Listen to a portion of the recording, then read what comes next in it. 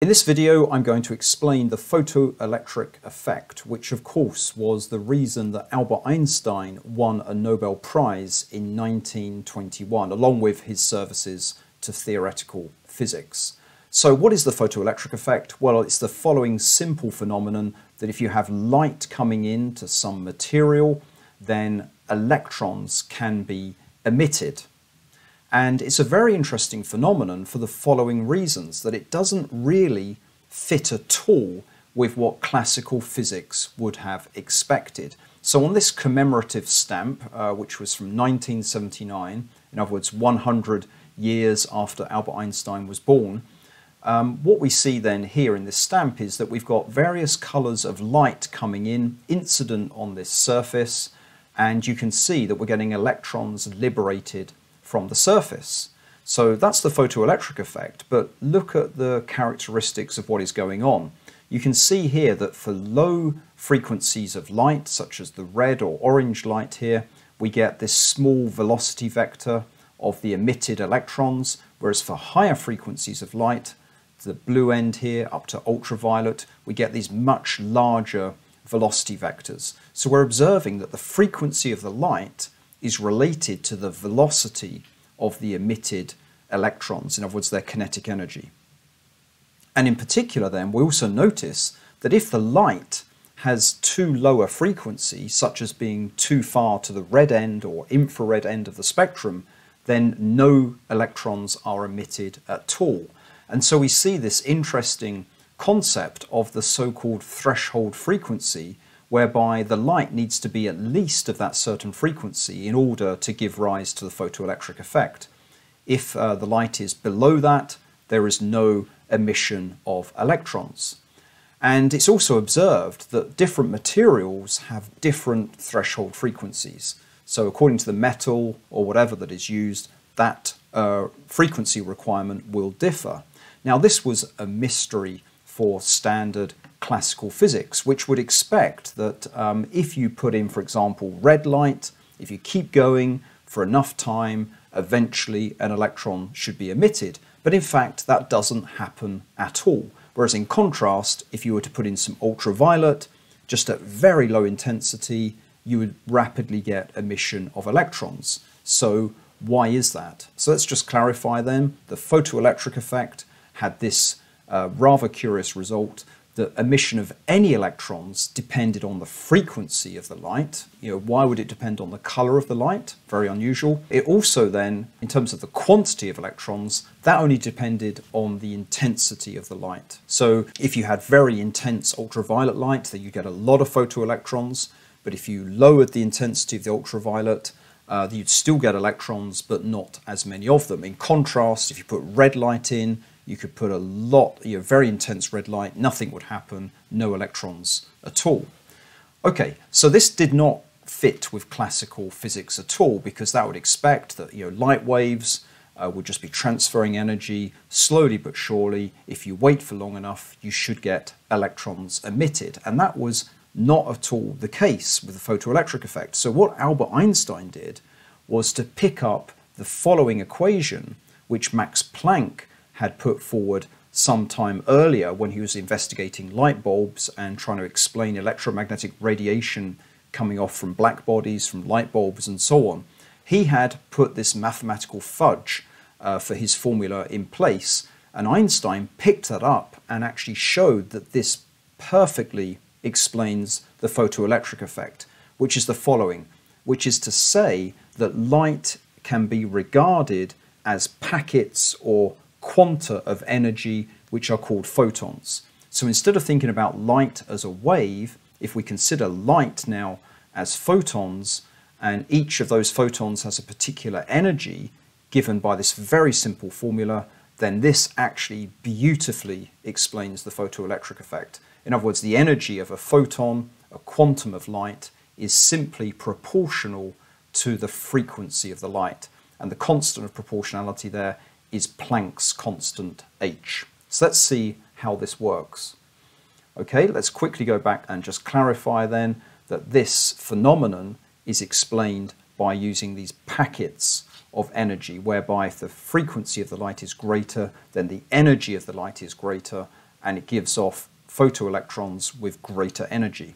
But let's look into the experimental detail more closely now. So here I've got a surface, an emitter, where I'm shining red light onto it, and you'll observe no electrons are being emitted, just like I've said earlier.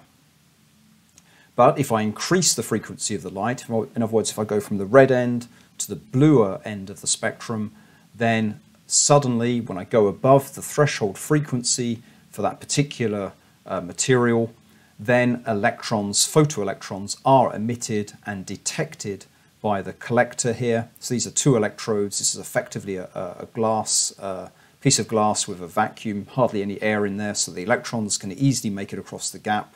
And then if we were to put a current meter here, we could measure flow of current. In other words, photoelectrons being emitted as a result of that incident light. As mentioned before then, depending on the material here, there'll be a different necessary threshold frequency before the photoelectric effect occurs. And of course, each material then has what's called a different work function. In other words, that's like the binding energy of those electrons, if you like. If the photons don't have enough energy, then they will not be able to liberate an electron from the surface.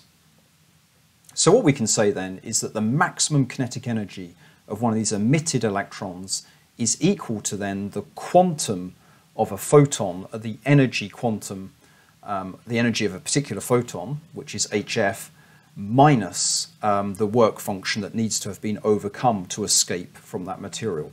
So hf is the energy of a photon minus the work function of the material, gives us the maximum possible kinetic energy related to a velocity directly in that direction from the emitter towards the collector. Right, let's look in a bit more detail then as to what we can do to investigate the photoelectric effect, and in fact even lead us to being able to measure remarkably Planck's constant, is that we can apply a potential difference across this system. And that's what I'm showing here by adding on this circuit here. I can do an applied voltage to either help or resist that current flow, even to the point of stopping the photoelectric effect, which will give us a lot of insight into the material and into being able to measure Planck's constant. So conventionally then, current flow would be in this direction because it's the flow of direction of a positive charge, whereas electrons are negatively charged, so they're going round in the other direction. Okay, so let's take this diagram and change its form a little bit. So I've got light coming in here and electrons being emitted, giving rise to a current flow. And of course, current flows in the direction conventionally of a positive charge, so the current flow would be from top to bottom in that figure. What I can do then is, first of all, say, well, if there's no light, then what I can do here is show the total current here as zero current, and at the moment I'm not applying any voltage between those two terminals, and so there's no light, no current, and no voltage, so very simple starting point. Then, if I start to introduce light, if I put red light in, as mentioned, if it's not above that threshold frequency for the material that's making up the emitter, no current, no photoelectric effect is occurring. If I increase the frequency of the light, now I do get a non-zero current. I actually get current flow here, and that's what I'm showing by that red circle, basically giving us a non-zero current, even though I've applied no voltage, of course. This is a current due to the photoelectric effect. Okay, so I'm going to represent that as a blue dashed box to indicate the basic photoelectric effect. Then what I'm going to do is now apply a positive potential here across these two electrodes to encourage the flow of electrons. Now, of course, it's not going to increase the number of electrons emitted from here. What it will just do is just make sure that the ones that are emitted from the surface, they'll be emitted in various directions. With the positive applied voltage here, it will encourage those electrons to make it directly to the collector. And so as we increase the voltage, more and more of those escaping photoelectrons are, if you like, focused towards arriving at the collector until the point of the so-called saturation current, where effectively we've applied quite a high voltage and therefore encouraged each and every escaped electron to cross that gap. Now, where it gets interesting is if we do a reverse potential. So this is the red box here, shown here, which means if I apply a negative potential here, what I can do is resist the flow of current and actually stop all the current flowing.